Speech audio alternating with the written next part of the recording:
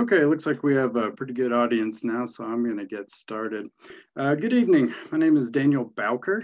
I am a forester with Coalition for the Poudre River Watershed. CPRW is a local nonprofit working toward the health and resilience of the Cache-la-Poudre watershed. And we are a member organization in the Northern Colorado Fireshed Collaborative, and that's who's putting on this webinar tonight. It's the Fireshed for short.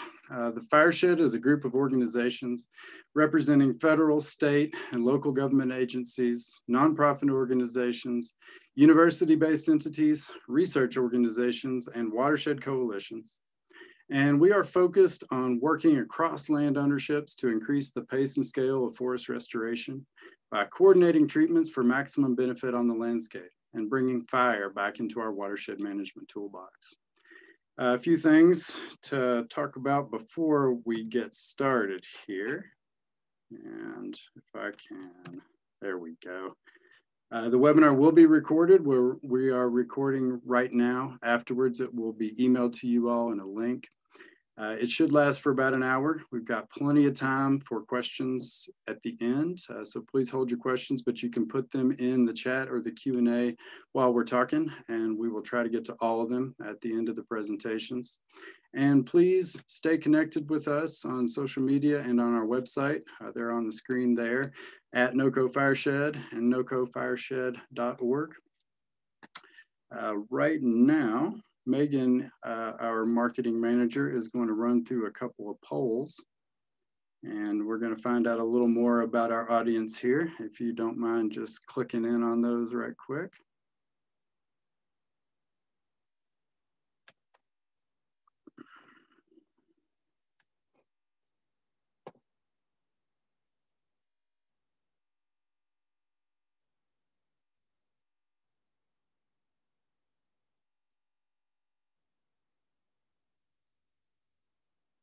And Megan, you tell me when to stop.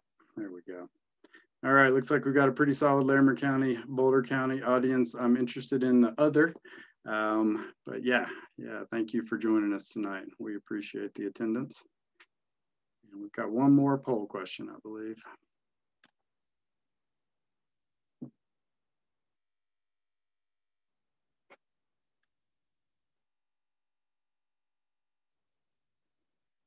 There we go. Yeah, do you live in a mountain community? We're trying to figure out who we're talking to tonight.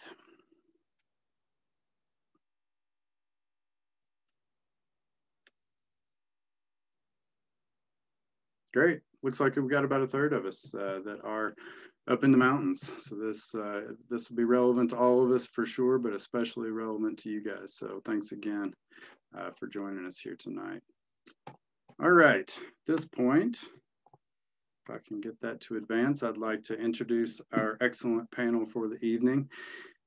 First, we've got a group or a co-presentation by Tony Vorster, who's a postdoctoral fellow at the Natural Resource Ecology Lab at Colorado State University, and Brian Woodward, who's a graduate research fellow, also at NREL.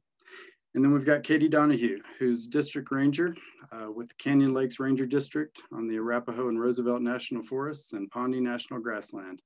I think I got that. Brian and Tony are going to talk about current research into forest management treatments, things like mechanical thinnings, hand thinning and slash pile burning, prescribed fire, and how those affected and interacted with the growth and the behavior of the Cameron Peak fire from this past summer and fall. And then Katie is going to connect those treatments and their influence on wildfire behavior to the bigger picture of how the Fireshed, the Northern Colorado Fireshed Collaborative, plans and implements those treatments at a landscape scale.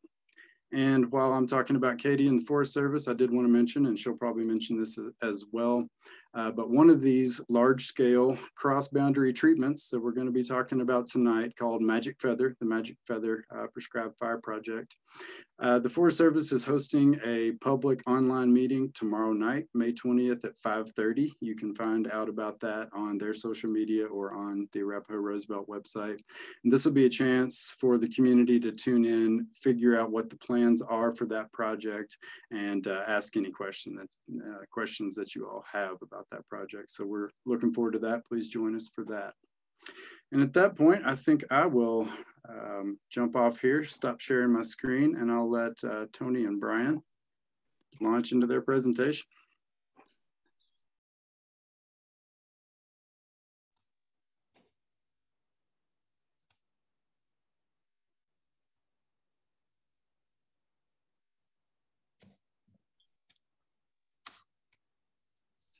Great, thanks, Daniel. Looks like great. Looks like the presentation is showing. Thanks, Megan.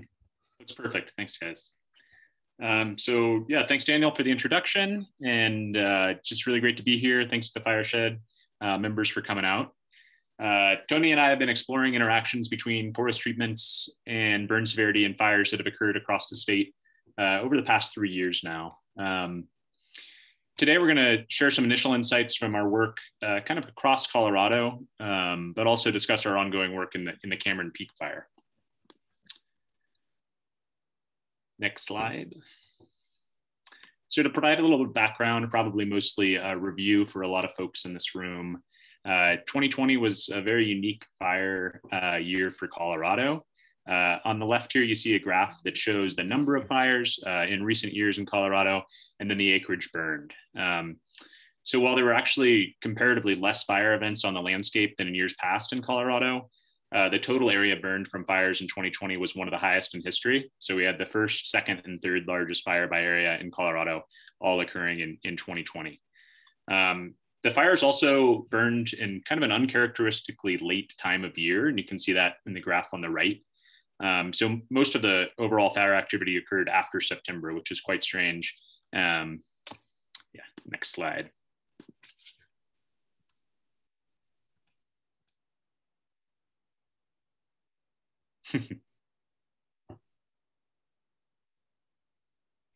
So just to provide a little bit of background on what Tony and I are looking at, the types of treatments. As many of you know, forest managers in Colorado in both public and private lands have done a tremendous amount of forest management and treatments across the landscape, really in an effort to attenuate the potential fire impacts before they start.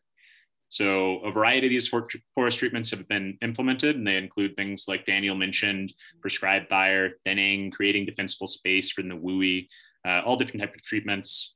They vary with forest type and social and ecological factors, and they can have a lot of goals. But one of the major goals is definitely to reduce tree mortality and promote the ability of forests to recover from fire in the long term. And a big part of being successful in this mission is, of course, to reduce burn severity overall. But burn severity is a little bit of a loaded term, so I just wanted to briefly go over what we're talking about when we talk about burn severity today. So for our work, we're considering burn severity really from multiple perspectives. We're using remote sensing to understand landscape scale impacts. And then we're using really detailed on-the-ground field assessments to understand how treatments might have reduced burn severity to promote tree survivorship, so ecological benefits, but also to reduce soil impacts that can lead to erosion, endangering watershed health. One example of our work to understand these interactions that we started a couple of years ago is from actually the Spring Creek fire in southern Colorado, and Tony's going to speak to that now. Thanks, Brian. You can go to the next slide. So the Spring Creek fire, as Brian mentioned, is in southern Colorado. It's kind of between La Vida and Alamosa, if you're familiar with the area. It burned in 2018, and at the time of the fire, it was the third largest in Colorado, although it's since moved down that list. We've been working with managers in the area to evaluate the impacts of some of their thinning treatments. These sites that we're looking at are dry mixed conifer forest, and they were thinned about 4 years before this fire with kind of an even spacing sort of treatment. Yeah, you can go to the next slide now. This map here shows the treatments that we're looking at in black and burn severity in color, with red being high severity, orange is moderate burn severity, and yellow and green is low and unburned. Just eyeballing this map, there's an obvious reduction in burn severity in these treatments as measured by the remote sensing. But is this difference just an artifact of the remote sensing, which is possible because there's some other factors at play there, or is it a real difference, an ecological difference that you can observe on the ground? So we measured plots in treated and untreated areas to compare fire effects, and those plots are, some of the plots here are shown in stars. They're on the map. So the left image here shows substantial differences between, well, it's the only image being shown so far. This image here shows the substantial differences between treated and untreated as the remote sensing measures it. So this is what we were seeing with our naked eye in the previous slide. But is this difference ecologically meaningful? Brian, you're getting feedback? I'm hearing myself. There we go. Okay. So Megan, if you could click to the next figure now. This right figure shows that based on field measurements of burn severity that take into account things like soil burn severity and impacts on the understory and the trees, there is less of a difference between the treated and untreated areas, but the burn severity is still slightly lower in the treated areas. The treated areas tended to have lower burn severity, and most of the area, both treated and untreated, burned at pretty high severity. There were some locations that were treated that did burn at lower to moderate severity, and those are the plots circled in red there. Next slide. We also looked at one key goal of forest treatments, because burn severity is can be kind of an ambiguous term. So we specifically looked at tree survivorship. That's one of the main goals of these treatments, is to keep some live trees around after the fire to serve as a seed source for post-fire recovery. And there were more surviving trees in the treated areas, with no surviving trees in most of the untreated areas. Although at time, even in the treated areas, some of those surviving trees were pretty sparse, but there were more there. The trees that did survive were typically the larger trees. So far, the regeneration at these sites, even where there are some surviving trees, is minimal. But we're going to continue monitoring this area to see if that greater tree survival translates into greater regeneration. And this summer, we're going to be out there also looking at vegetation differences between treated and untreated areas. So in summary, look at burn severity in multiple ways. And in this case study here, no matter how you look at it, the treated areas did have a lower burn severity.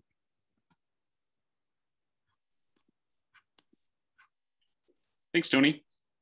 So to move on up north, a little bit closer to the Front Range here, we're going to talk about two fires that are probably on the top of many of your minds, and that includes the Cameron Creek Fire and to a lesser extent the Colorado Fire.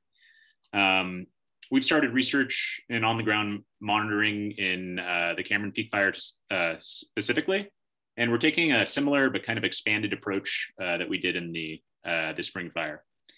So as the fire burned through many of these actively managed communities, we thought that this was a great opportunity to kind of expand the study and take a little bit closer look at a much wider area, and an area that's also received significantly more treatments than the fires that we explored in the past. Next slide. So the first step in evaluating treatment impact on burn severity is, of course, finding these treatments and figuring out where these treatments has happened. The historical treatments across time is actually a little bit more difficult than we initially thought. Their type and specificity of treatments, it varies a lot across agencies, and there's a lot of different lingo that might differ across agencies as well. So working with our partners at the Colorado Forest Restoration Institute, we've been working to combine these databases in a way that preserves information about multiple entries within an area, so overlapping treatments, and this is a really common occurrence, but that also standardizes the descriptions of the work completed. So that was kind of our first step. And you can see an example some of the treatment polygons there on the right. Next slide. So after completing the treatment database, we went through and kind of summarized the data. So over the past 50 years, about 40,000 acres have been treated or previously burned within the Cameron Peak fire area itself. But the past wildfire accounted for a third of this area, and prescribed fire accounted for about 25% of the total area treated. Treatments were typically small. We found that they were about 15 acres in size on average, of course, with prescribed fires being significantly larger. So at this point in time, thinning has been completed on a small portion of the landscape, particularly in relation to other disturbances like wildfire, which is shown in dark red there. Our next step was to look at burn severity in the Cameron Peak fire. We wanted to do this using remote sensing as a first evaluation, and also as comparison to some of the other burn severity products that are available.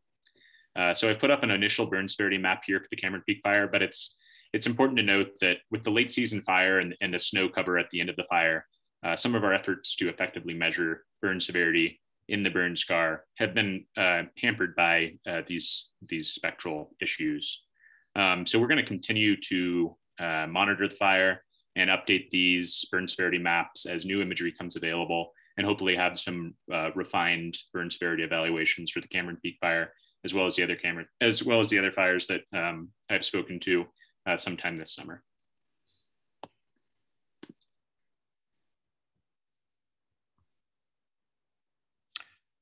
So this figure here is a comparison of that remotely sensed burn severity that Brian just showed across different treatment types.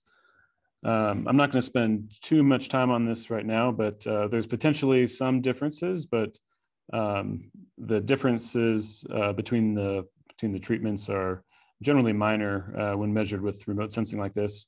So we're digging into this a few ways. One is more sophisticated analyses to compare treated areas to comparable untreated areas that burned in similar conditions. And then also on the ground field assessments that they've already been started to make field data comparisons that are really more reliable and more meaningful between treated and untreated areas. And then those field data can also be used to refine and calibrate the remote sensing maps of burn severity. You can go to the next slide. The area around Shambhala Mountain Center demonstrates some of the promise and challenges of evaluating the effects of treatments on burn severity. So the map on the top here shows the burn severity and overlaid with some treatments around. You can see Shambhala and the Ben Scout Ranch there. Some treatments, when you're out there, look highly effective, but others not so much. Variables like weather and topography can overwhelm any effect of treatments. This area pictured at the bottom there, looking out over the landscape, is the edge of the fire. The fire burned through this recently completed groupie clumpy treatment. And from folks I've talked to, this also coincided with improved fire behavior where the winds died down. So while it's tempting, it would be a mistake to attribute the way the fire stops right here to the treatment. It might have played a part, but there was also other perhaps more important variables at play. So this is the task ahead of us, is to disentangle these many factors. Next slide.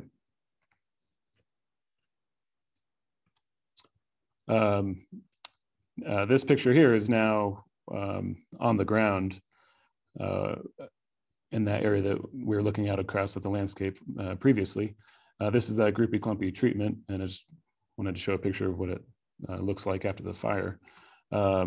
It's still too early to determine which trees are alive and dead. That's going to sort itself out over the next few years. But initially, it looks like there will be patches within this treatment that have very high mortality, and also patches that have low mortality. The trees with the scorched red needles that you see in the picture here, they might might survive. In fact, they probably will survive if they have enough of the surviving green needles there. Next slide.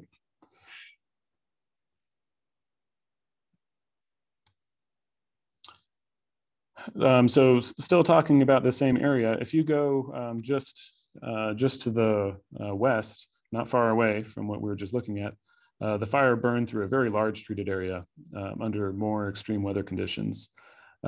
These treatments here clearly didn't stop the fire, and the mortality is very high in both the treated and untreated areas up there. This illustrates that treatments are diverse and they can only be expected to result in tree survivorship or reducing burn severity in certain fire weather and topographic conditions. But perhaps the incremental benefit across the many treatments will sum to improve forest recovery across the landscape. Maybe it'll make enough of a difference. Next slide. So while our work is ongoing, there's a few takeaways from the work so far. One is that the treated areas represented a small area of the Cameron Peak fire, and that continued investment and coordination by groups like this are really important to achieve landscape scale benefits like watershed protection. Another important takeaway is just to encourage the consistent reporting of treatment efforts. It would go a long way for research efforts like this, and also, I'm sure, for managers on the ground. We have found treatments to be effective at times. The difference can be minor. As I was saying previously, perhaps these minor differences in things like tree survivorship can make a big difference in the long run as these areas recover from fire. We're currently assessing the initial fire effects, and we plan to continue this work to see longer term impacts on things like survivorship, revegetation, and watershed recovery. Next slide. This effort it's not just Brian and I, so I just wanted to be sure to thank the many, many people who have contributed and helped with this work, some of them here today. So thanks a lot. I think at this point, we're going to hand it over to Katie.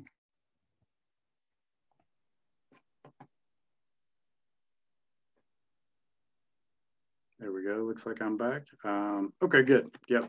Thank you, Tony and Brian. Certainly appreciate that. Lots to take in there on treatment effectiveness and that kind of thing. And I'm curious, and I think Katie will speak in a minute to some specific treatments and, you know, how those did affect Cameron Peak and that kind of thing. But, you know, one of those takeaways, and it struck me, and you already mentioned it, was the reporting. You know, we say we need to do more of these treatments and we need more money to do them, but we need to know what we're doing, how effective it is, and we need to know where everybody else is doing those treatments. And so that's a really important part of this, being consistent in the reporting and that kind of thing.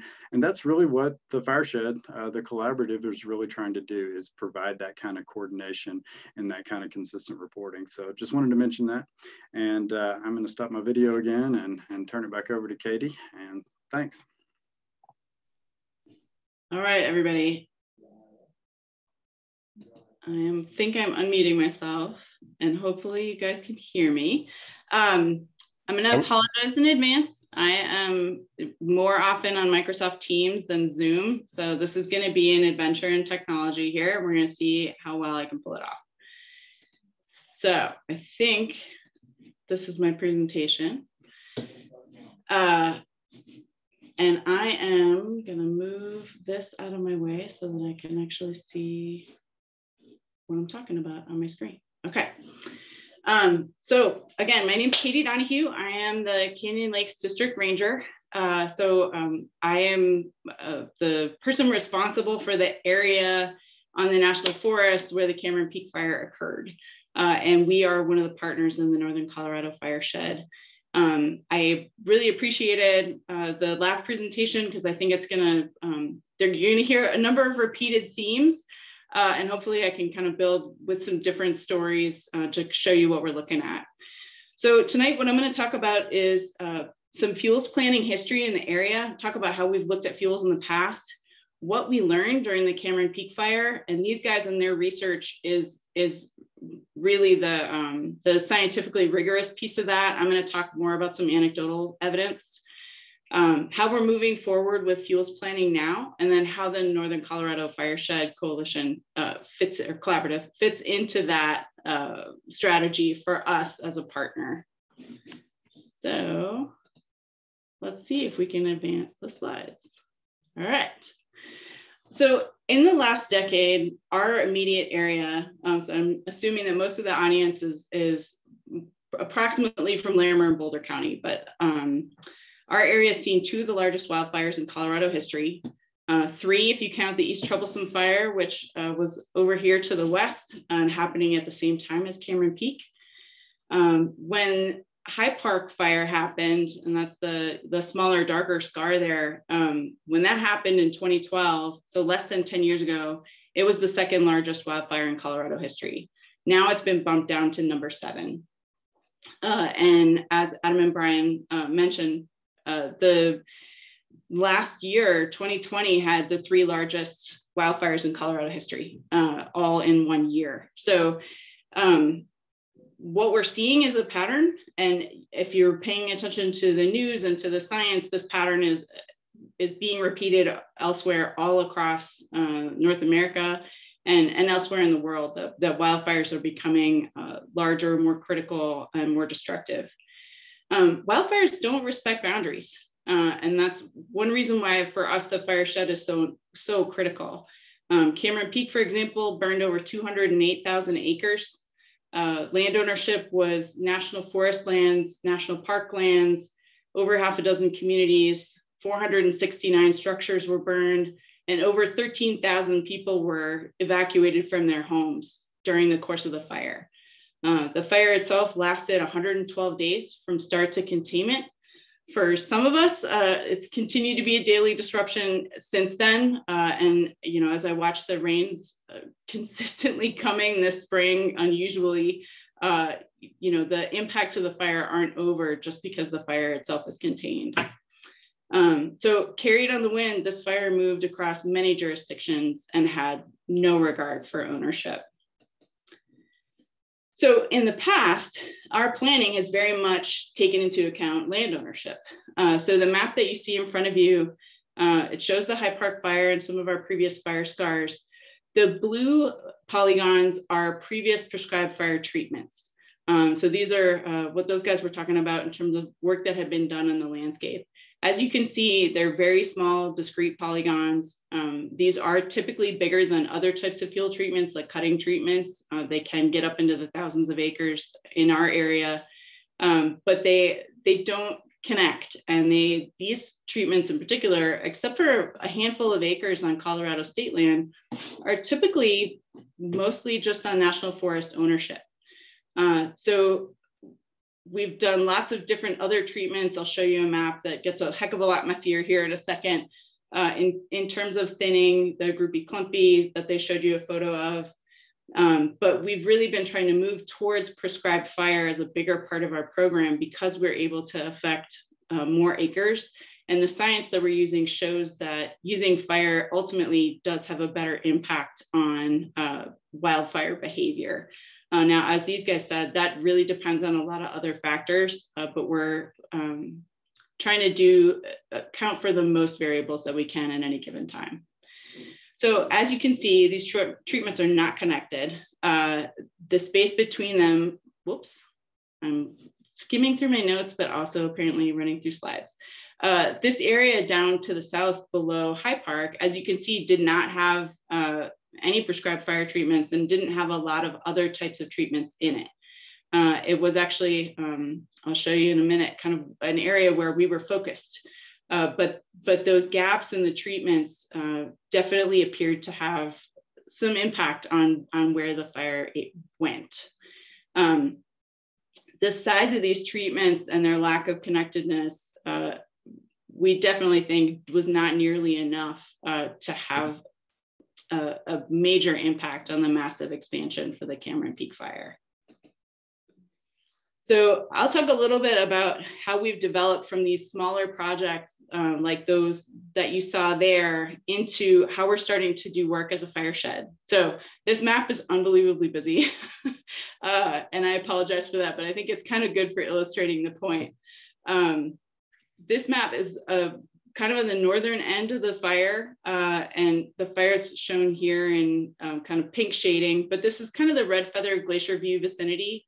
As you can see, land ownership is unbelievably complicated. So white is mostly private, green is national forest. There's also state ownership, like over here, and a couple of pockets in the middle. So there's communities and different parcels that are completely surrounded by national forests on all sides.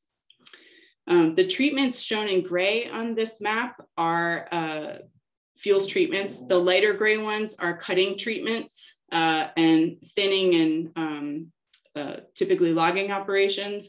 The darker ones are previously implemented prescribed burns. So you can see we'd actually done quite a bit of work around the fire area, but that covers many decades of work. So these polygons don't delineate how many years those treatments had been in place and how much regrowth had occurred. So initially, like I said, we were mostly planning singularly on national forest lands. After the Hyde Park fire, a lot of other groups started to get involved in planning for watershed protection, doing that hazardous fuel work. Groups like Coalition for the Poudre River Watershed, our host tonight, the Nature Conservancy, other federal agencies like the National Resource Conservation Service, NRCS, and our Fort Collins Conservation District. Those are just a few examples of groups that were all working on fuels in this area. So for example, when you look in the map, the sort of hot pink polygons in and around that are kind of scattered, those are NRCS and Fort Collins Conservation District treatments. So what we tried to do was really just start having conversations. Initially we weren't coordinating projects. They were often happening near each other. For example, the treatment that you just saw in the last presentation on the Shambhala Mountain Center, we were treating very close to that area, just on the other side of the ridge, but those treatments didn't connect. They weren't coordinated at the time of implementation, and certainly not at the time of planning. So in 2017, we really started pulling together all these different groups and started to coordinate our efforts. A number of partners sat down in front of some maps, and we've done a number of exercises where we literally spread paper maps on a table, put a pile of Sharpies out, and started drawing circles about where we were trying to work. What we discovered through that exercise was that we were all really looking at a lot of the same places. So we started to identify opportunities where we thought that we could start taking a landscape approach and possibly having a greater impact in creating that connectivity that we're looking for in those fuels treatments. So this is also a small busy map, but I put it in here to kind of show you over time, these conversations developed and we really increased our level of coordination. And ultimately, we've built a shared vision about how we want to look at fuels on the Front Range. Or the Northern Front Range, I should say. Some of the areas where the different partners are coordinating is suppression planning. I'm not going to go into it today, but we've done some mapping of a concept called potential operational delineations. Those are places where it might be easier to hold a wildfire, or where it might be a good place for a fuels treatment to help hold a wildfire. We're working together on prioritization. We shared a lot of concepts, but starting to work together on where we want to go next. We're working together on the environmental analysis. That's for the Forest Service, that's one of the most time-consuming chunks of this. And other federal agencies have the same requirement. We're trying to work together and make our planning more efficient so that we can get work done on the ground more quickly. We're working to define units together to identify what are those cross-boundary treatments that would make a difference. The partners are working with landowners. Some agencies and partners are very good at that. Coalition for the Poudre River Watershed, NRCS. These are folks that their organizations are designed around working with private landowners to do treatments and take care of their resource. The National Forest, on the other hand, our specialty is working on national forest lands, and we're one of the biggest landowners. We are the biggest landowner in Larimer County. So trying to utilize each group's strengths and where they best fit in terms of what groups they're working with. We're coordinating burn operations. We share personnel when we're actually putting fire on the ground, and share our skills and our knowledge, and build our capacity to use this tool safely. We're trying to coordinate using consistent communication. Fire is not easy to talk about. I've spent a lot of time talking about it in the last year, and I can tell you that it's very scary and emotional for a lot of folks. And we're trying to work together to build consistent messages and communicate with folks off the same song sheet so that we're easily understood. And then we're working together to compete for resources. Projects tend to get a better shot at grant funding or large project funding if there is community support and collaboration. So we're using this partnership to leverage our individual strengths towards getting the resources we need to do the work. So as we started building these all together, this organization, the Northern Colorado Fireshed, came to be, really solidified into a strong and organized partnership. So these small scale and individual goals started to get built together into the vision that you see in front of you, which, to really simplify it, it's just a ribbon of treatments from the Wyoming border to the I-70 corridor. They will not be exactly in this green line that you see. That's sort of an approximation of where they would occur. Some of them would be much wider, some narrower, but our goal is to build that connectivity and a large catcher's mitt to really protect all of the communities and the water resources and all the things that we value here on the Northern Front Range. So that's kind of where we've come to up until the moment that Cameron Peak started. We were in the process of one of our first major fuels planning efforts with the Fireshed. That was called the Jack's Gulch Project. I've given its general area here with part of the Cameron Peak fire so that you can see that we identified an area that we knew was of concern and that we knew we wanted to do work. We'd been building off previous prescribed fire efforts like the Pingree Hill and Dad Bennett burns that you see there. This project had an all lands approach. We had some private landowners on the eastern edge that were working with us, and we were really looking forward to connecting their landscape to the National Forest when we did implementation. This project was going to work at different elevations, different forest types, and it included everything from backyards and rustic all the way up to high elevation wilderness. We were almost complete with the planning process when Cameron Peak started.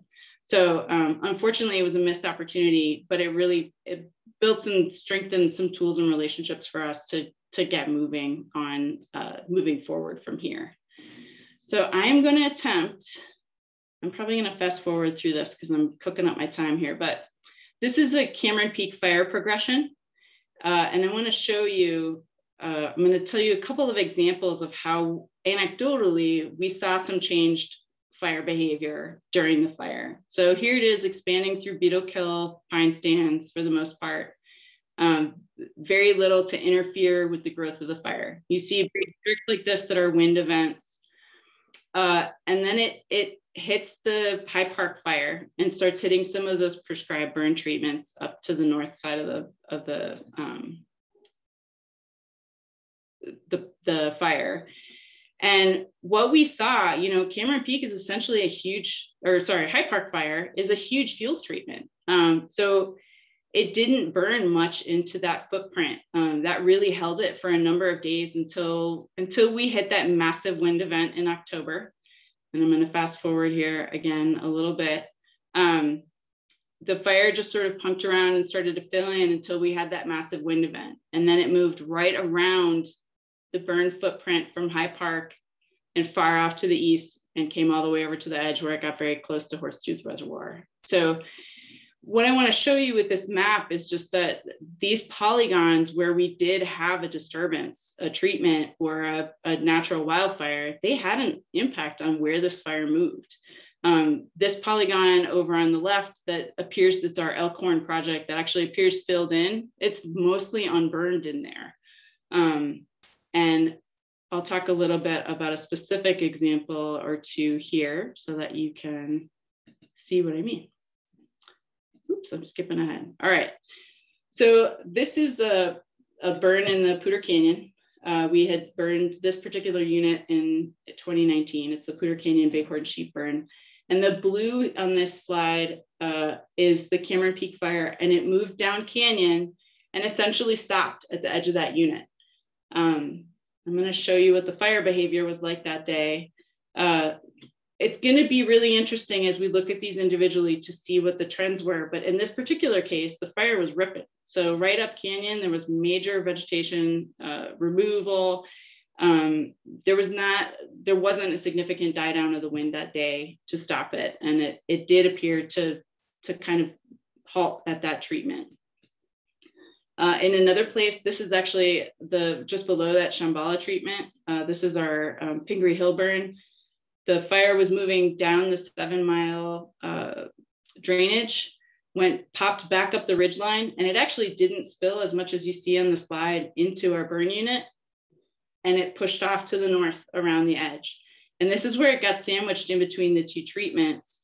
And interestingly, it'll be really interesting to see what their data ends up showing about that Shambhala treatment, because this was actually a great place for firefighters to catch it as it got necked down and much narrower. And I'm really cooking through my time. Just to show you, this is an area that we had burned, this hillside. This gray is all that the Cameron Peak fire did. It got into the grass in that unit. For us, we were very pleased to see that impact in our units. So what's next? Now that we've got this mounting evidence that we're on the right track with our planning efforts, our goal is to go even bigger. Forest Service planning efforts are going to include continuing to build this ribbon of treatments. We're really hoping to make progress north of the Cameron Peak fire. Our Boulder district is going to do some work down in the St. Vrain drainage in coming years. We're currently developing a planning area up in this blue circle that we hope will be our next major planning area. We're trying to cover a big enough footprint that would allow us to really take advantage of when partners have opportunity to do projects. We want to be opportunistic and not have our federal planning slow down the process. So we're trying to take a pretty big glance at what we might possibly do so that we can be a good partner within the Fireshed. And then, as Daniel mentioned, we're still implementing projects that are already on the books. So our first big cross-boundary project that was under decision is the Magic Feather project, which is a combination of a few previous projects and some private land. We're going to be doing some burning in those units, we hope, this year. And those are kind of south and east of Red Feather Lakes. And the public meeting for that is tomorrow night. And I will wrap up by saying, I just want to point out our observations are anecdotal, and what we really need is the work that CSU and other organizations are doing to determine what really are the variables at play. But we feel really positive about what we're seeing for our treatments. We don't know how long treatments will remain effective. That's one thing that we're going to need to be looking at so that we can look at how often we're going to need to do treatments. And we believe that the scale of our treatments is going to have to be commensurate with the risks that we face. Over the last 20 years, we've seen dramatic change in wildfire. Our fires are getting larger, and our treatments are going to have to be larger in order to have impacts on them. So we have a lot of work ahead. I'm way over on my time, and I'll shut up. Thanks.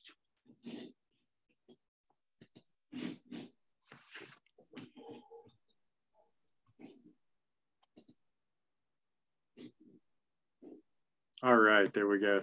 Thank you, Katie. That was excellent, as always. We really appreciate that. And again, lots to take in, but I think a lot of really vital points were made there. And we're going to move into some Q&A here, and I've already got a couple questions lined up. I've got several in my head too. But just following up with what you just said, Katie, I just wanted to ask this again. We've had a bunch of recent large fires in the neighborhood, is the threat gone or diminished, or is there a lot of work left to be done? And I mean, you kind of said that, but I just wanted to hit that point one more time. Sure. You know, the way I presented it to my staff the day after containment was, well, guys, we've got another 400,000 acres under our management that hasn't burned yet. Right. So we do not feel like the work is done. And I don't want to have the same feelings of anxiety that I had during Cameron Peak ever again. So for me, those events and that fire were super compelling reason about why we need to continue aggressively to do this work. That being said, we understand how scary that experience was. And even those of us who live down in Fort Collins, not in the mountain communities, we're affected by smoke and all of the things that make fire scary. So one of the things we're doing right out of the gate before we jump back into burning on a land, like a broadcast basis, you know, a wider amount of acreage, is we do want to come back and connect with the community. We hope that people will feel the same way we do, that this is evidence that we need to continue this work, but we want to hear those concerns and make sure that we're trying to address them for sure before we move on. Great. Yeah, thank you. Great point. Good point. So I've got some questions lined up. I'm just going to start going through them as they came in. First, and this is probably for Tony and Brian, and really Katie too, but Tony and Brian have some of the data there in front of them. What difference did you observe between treatments, and this would be during Cameron Peak, in the lower montane ponderosa forest versus mixed conifer versus higher elevation lodgepole stands? Did you have enough data to really see if there were differences in treatment effectiveness in those different forest types? Yeah, that's a great question. And, you know, I think across those different forest types, you're thinking about the productivity of those sites and the current fuel loadings.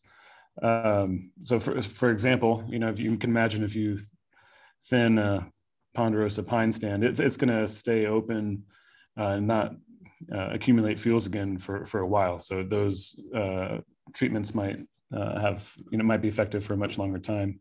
Contrast that with lodgepole pine and an area that's patch cut. Some of those areas actually burn pretty severely because you have a bunch of really dense, tiny trees, and it can burn through those pretty quick. And that's when you I think there's some questions there around impacts of that on regeneration in these forests that we consider to be pretty resilient to fire, but if they were just treated, that could be in jeopardy. Great. Yeah, thank you, Tony. Yeah, it does seem to be, differences in effectiveness, differences in size of treatment that's needed to be effective, and probably time since treatment, all that kind of thing definitely varies. But I know you all are working to sort out all of those details, and we'll know more soon for sure. I'm going to bounce back and forth between the chat and the Q&A. One in the chat asks about prescribed fire, and maybe I'll let Katie handle this. Is there sufficient social license to increase how much prescribed fire can be put on the landscape? That is a really good question. We're constantly trying to feel that out. I do feel that there's quite a bit of support in this community. I came here after the High Park fire, and I have heard from folks who've been here longer than I that community support has grown over time. We've had a lot of public meetings and open houses for fire where only 3 or 4 people show up. We tend to take that as an indicator that people don't have a lot of concerns. That being said, we absolutely understand that the situation may have changed. So we're going to continue to check in on that. We're going to continue to provide that transparency and open line of communication with the community so that we do go into this with a good sense of how much social license we have. I also think the Fireshed partners have been an amazing way to build that. Having somebody like me in a green shirt with a badge come up to someone and ask how they feel about it may get a totally different reaction than Daniel might or Jen Kavekskis talking about exactly the same thing. So we're also trying to approach people where they're at and where their comfort zone is so that they're willing to share with us how they feel. so that we can go into these projects with that understanding. We're trying really hard to reach out to the neighbors and make sure folks who are impacted won't be surprised by what happens when there's smoke in the air. All of those things, we're really trying to build that social license and build the trust to use this tool. But that being said, all of these things could change. So we really have to be careful and respectful of the communities that we're working in, to help them be comfortable about what we're doing. Great, thank you. And yeah, excellent point. And I think, you know, that's one of the things that the Fireshed as a collaborative is really trying to do, not just talk amongst ourselves about how we're planning these treatments, but really think about how we approach the community and allow them to tell us what their priorities are and what their concerns are and what they're comfortable with. And, you know, if an area is not good for prescribed burning, then maybe let's talk about mechanical treatment, or, you know, we've got to read that conversation, and it has to be a conversation rather than just a planning exercise and then telling people what's going on. So I appreciate your comments there. Thank you. Let's see, back to the Q&A. Since you're on here right now, Katie, as far as the partners who are participating, is Rocky Mountain National Park involved in this process? Yeah, I mean, I would say that we work with them in a lot of different ways. So they're certainly have been participating in the Fireshed meetings in terms of looking at those bigger thoughts and landscape scale strategies. And then we also work with them directly as a contiguous landowner and federal land managers to talk about strategizing our fuels treatments. They have a different approach, say, than the forest does to fuels, and like the individual landowners that Daniel just mentioned, you know, whether it's the landscape or the landowner that kind of drives where their comfort level is with different types of treatments, the park is part of that too. And they have their visitors are looking for something different than our visitors are looking for example. But absolutely, the park is very much a partner in this, and we work really closely with them on trying to figure out how to solve these problems as well. Great, thank you. And so we've got a question in the chat about a fuel map available with future treatments and that kind of thing. And maybe I'll just take that one quickly. And, you know, as a stakeholder, this person is asking how they can support these projects. And that is an excellent question. And as part of that community conversation we were talking about and that kind of thing, many of the Forest Service, and Katie, you can correct me, projects, once they reach the planning stage where they're in public comment, then a lot of that information is going to be online. And yes, you can find out, you know, a lot of the details about what's being proposed and when the public comment periods and things like that are. As far as the private lands areas, you know, that's a little more sensitive just because you're dealing with the private landowner. They have to deal with their neighbors and that kind of thing. So those won't really come out on a map until we've got a good solid project in place and we've got the permissions and that kind of thing. But yes, as far as, you know, your question, yes, these maps are available, and how you can support these projects is just by doing what you're doing right now, engaging in this conversation, asking questions. If there's a community meeting about Magic Feather, show up online or show up, you know, in person once we get back there and ask those questions. You know, I think that's a great way to be engaged. So thanks for that question. Back to the Q&A. And this is a good one. So an average of 15 acres treated is pretty small, given the size of the fires that we're seeing. What amount of treatment can have a real world impact on these large fires? Tony, Brian, any insight on that, or any thoughts on size or type of treatment that's going to be effective? Yeah, and you know, I think first of all, to put that 15-acre number in context, that's also just the individual polygon sizes. They might be joined up with others. So when you start to look at it on a map, maybe it's joined up with other areas that are treated. But yeah, in general, you know, a lot of these treatments are can be small, and I think it's good to distinguish here as well of, are you talking about changing the spread of the fire, like Katie was showing some great examples of, or you're talking about reducing, you know, localized impacts? Because if you're the house in the middle of that 15 acres, right, then it's then it's significant, and it might also have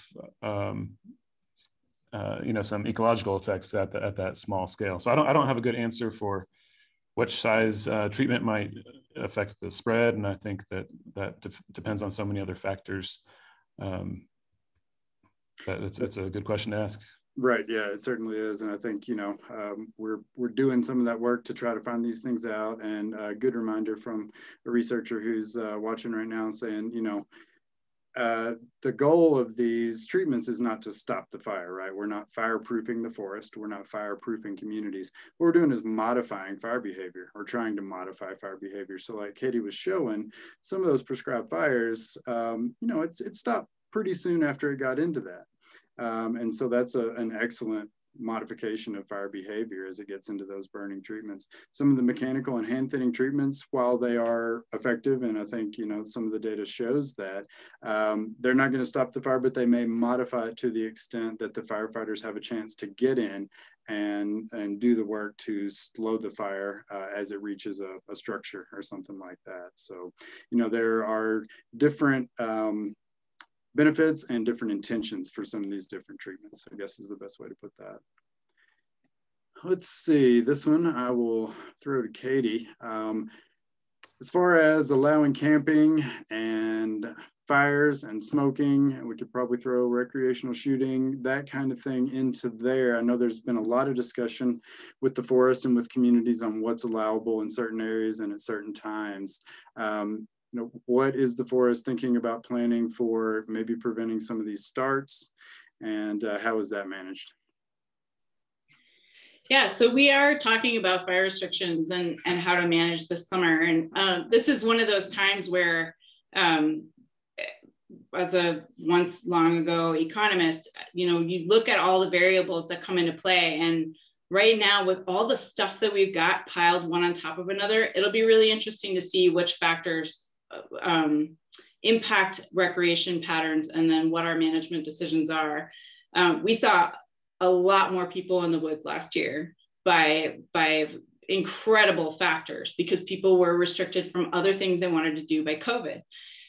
So the woods were unbelievably packed compared to normal. So sometimes it's hard to tell whether it was drought or simply more people in the woods that might have led to an increased risk of wildfire. We are looking to be more conservative, probably in terms of going into fire restrictions. However, the Cameron Peak fire started during fire restrictions. So fire restrictions aren't a guarantee that fires won't be started and that human-made fires won't be started, but they are a tool that we use certainly to educate people about the risks and to help. Just like a prescribed fire or a hazardous fuels treatment, we're trying to modify the behavior that leads to the risk.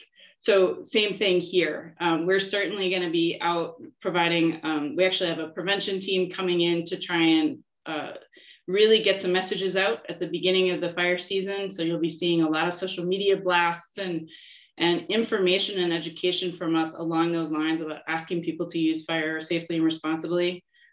We were probably headed towards restrictions pretty early, but then it's been raining for the last couple of weeks. So we do have to balance that we use science-based indices to make those decisions along with also the other things, the other patterns that we're seeing, these numbers of people in the woods. I suspect that dispersed camping, for example, is going to be much more concentrated this year because the Cameron Peak and East Troublesome fire closures are going to remain quite large and slowly getting smaller throughout the season. So places where people have traditionally camped are not going to be available to them. So we're going to see more crowding in specific places, and whether or not that leads to greater fire risk is not sure. It'll lead to a lot of stuff, a lot of challenges. But there's so many little bits and pieces at play. It's kind of hard to give a very simple answer to that question. So hopefully that wasn't too convoluted. Nope, not at all. So yeah, that's great answer. And so we're talking about modifying fire behavior, we're also talking about modifying human behavior, right? I mean, a little B.F. Skinner maybe could go a long way here or something like that. But we're just a little bit over. I want to get to another 1 or 2 questions, but I did want to remind folks that there will be a survey right after the webinar. As soon as we're done, it's going to pop up. And if you would just answer those questions, it'll really help us dial in our message and that kind of thing for what, you know, you all in the audience want to learn about from the Fireshed. But the last couple things, and you know, maybe I'll just try to hit those and we'll wrap up because we already are over 6:30. A person asked, are there any grants or funding in place for mechanical treatments on private land? And the answer is yes. And there is more money than there was before. And that's something that, you know, the Forest Service, they're looking at their own large grants. Smaller organizations like CPRW are looking for those state level and federal level grants where we can put together projects on private lands that align with what the Forest Service and others are doing on the landscape, NRCS doing on the landscape. And another part of that from another participant is asking, where can we get access to this Fireshed planning map?